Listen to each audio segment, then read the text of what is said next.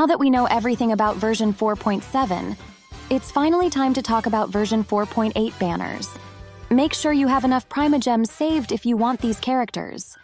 But before we continue with the video, Clorinda and Alhaitham will be coming soon. So if you want to pull for them, here is how you can save some money.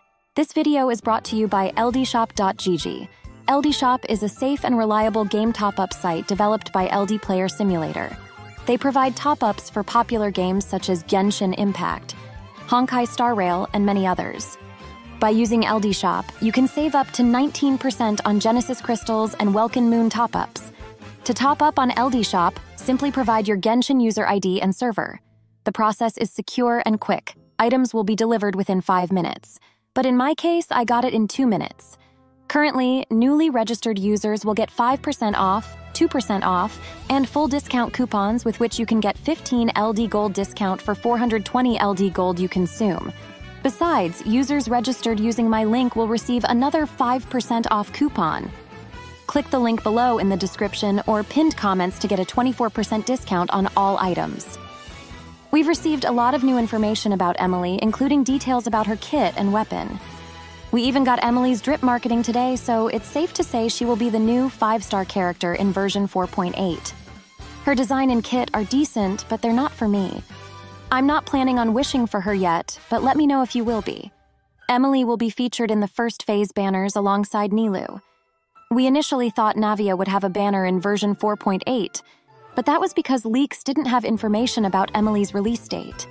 Nilou is also rumored to get a new skin in version 4.8, which increases the likelihood of her appearing in the 4.8 banners. She is also connected to the main summer event in this version.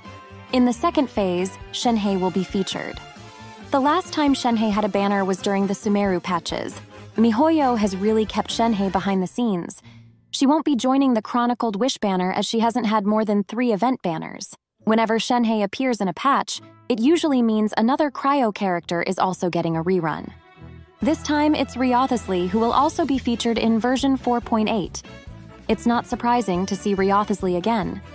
We haven't seen him since version 4.1.